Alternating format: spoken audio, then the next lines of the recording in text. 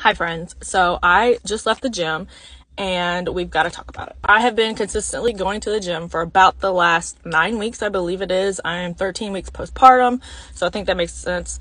Anyway, I, up until today, have felt like I am like so strong. I'm progressing. It has been easy enough to add on weight every single time I go to the gym, right?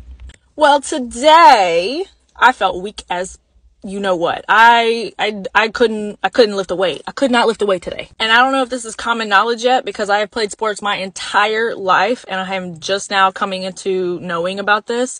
But apparently females, cycles kind of dictate like how you perform in the gym, how you feel in the gym. And from what I'm understanding, it's kind of along the lines of like you have your flow and then you get strong and then you ovulate, which is when your egg drops and your body's like, let's get pregnant. You get weak because your body's like prioritizing getting pregnant.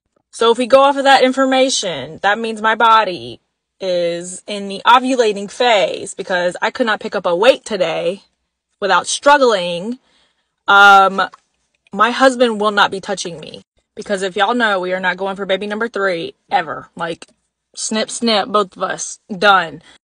Anyways, I just wanted to share with you guys that I was incredibly humbled today and to inform you, if you had not already been informed, of the cycle info because like I said, I have never heard of that ever.